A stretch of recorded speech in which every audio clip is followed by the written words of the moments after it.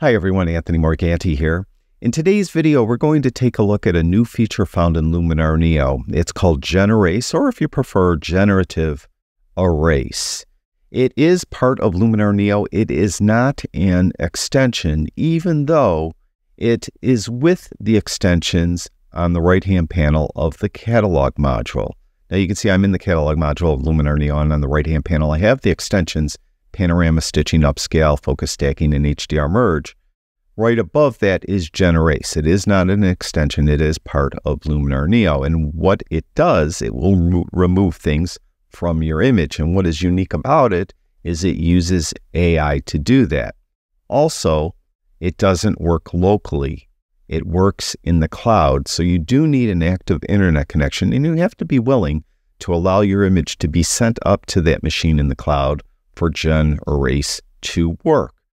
Now to use it, it's very simple. Just go to the catalog module, pick an image, then click on GenErase. You'll open up in this GenErase dialog, and you can see it did some kind of quick word calculation there. And then you have the toolbar along the bottom, and you have the option to select or deselect. So by default, you'll be on select and you'll have a brush. You could change the size of the brush with this slider, or you could use the bracket keys. The left bracket key makes it smaller and the right bracket key larger. What you want to do is get a brush that will cover the subject. Now, you just can't outline the subject. You have to color the subject in totally, and you don't have to worry about being exact along the edges, but you do have to color it in, the subject in totally. Now, in this case, I want to remove the woman who's walking through this kind of courtyard, but I also need to remove her shadow. So we're going to come in and go along her shadow here, like this. And I have to make sure that I got all the shadow, and then come along and make sure I got all of the young woman. Now, I've tried this on this exact image 2 different times before I started the video. The first time, it worked perfectly, and it removed the woman and her shadow in one fall swoop. The second time, it worked miserably. It removed the shadow fine, but it replaced the young lady with an alien, for lack of a better term. It was just a small humanoid creature that was there. So I then removed that, and it worked fine, so I had to do it twice. I have no idea what's going to happen now. So is what I'm getting at. So I'm going to click Erase when you're satisfied with your masking that you just painted on. Just click Erase. And again, it will send the image up to that cloud server, and all the work is done there.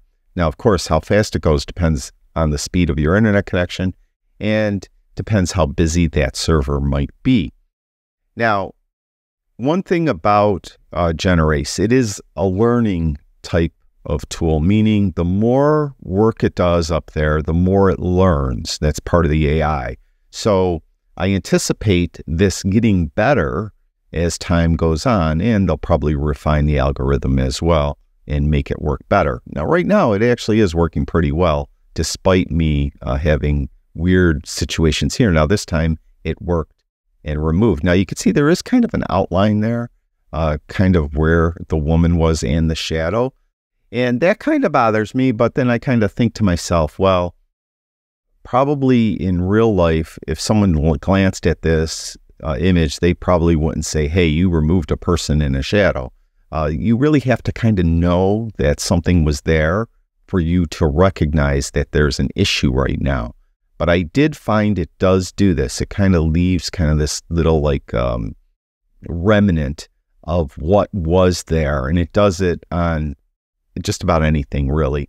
I found it to do it when I was working. I had a field with a couple hay bales, and when I removed a hay bale, the grass under the hay bale where it was replaced kind of looked discolored a little bit. So that is probably something that color and tone that's going to be improved upon as this learns more and more, and they refine the algorithm. Now, you're happy with it? Just click Save.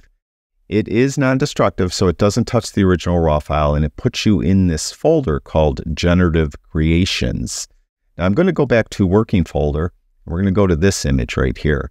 Now, obviously here, let's say I want to remove these cars. So what you would do is you would again click GenErase. You'd get the select brush, I'll get a slightly larger brush, and I'm going to take this car right here.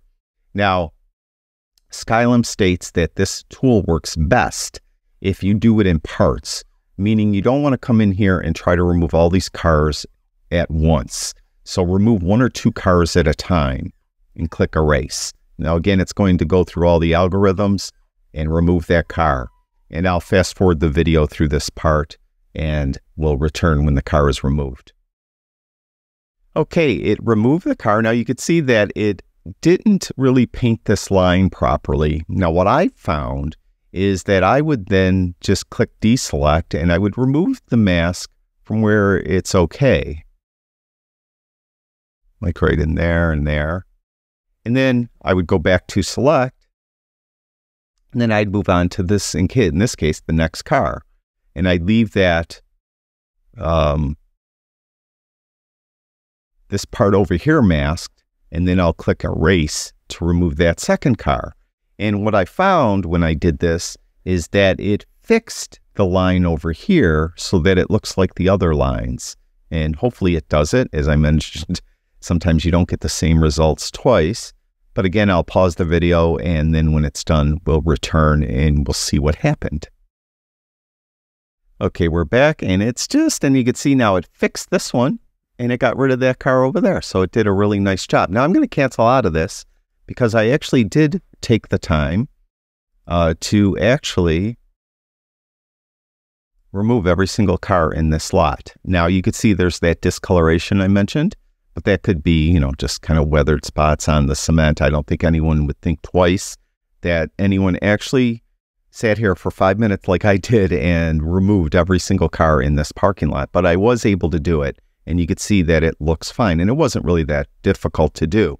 So GenErase, I think it really is a great tool. I think it is something that works okay right now, but I hope and I expect it to get better as it learns more, and as they kind of refined and tweak the algorithm of the way it works as well. That's it for this video. Thank you, everyone who watches my videos. I really do appreciate it.